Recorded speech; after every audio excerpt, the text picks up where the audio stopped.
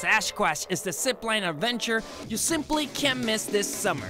So it's 7,000 feet across, 45-degree angle. It's roughly about 600 feet up above the creek in the middle. Average speed is about 60 miles an hour. That's sort of your start-off mark, and then you can go faster than that. Even for seasoned veterans who have done skydiving or bungee jumping before, this one still sets it apart a little bit. So you have two different options. So you get to choose between whether you want the van ride up, which is a little bit less expensive, or if you want a full Whistler experience, then you can opt for the peak-to-peak as well. Then you get a little bit more time to think about what you've signed up for, as it takes roughly about an hour and a half for that full journey.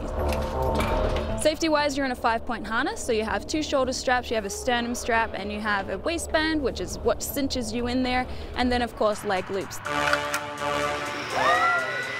Yeah, a little bit of peer pressure happens, but it's normally when you're first attached, you're looking down. And I still get a little bit nervous, and I've zipped over 1 million times for sure. I lost count, which is unusual, but I think it's to the point that you're actually zipping into just a whiteout.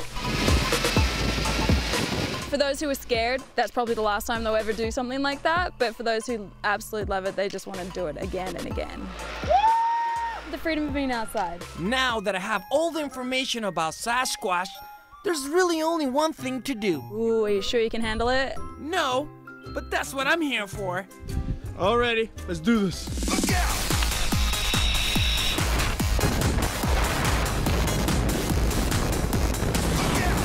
I forgot to mention that this ride takes about 1.5 minutes, so I will be here for a while.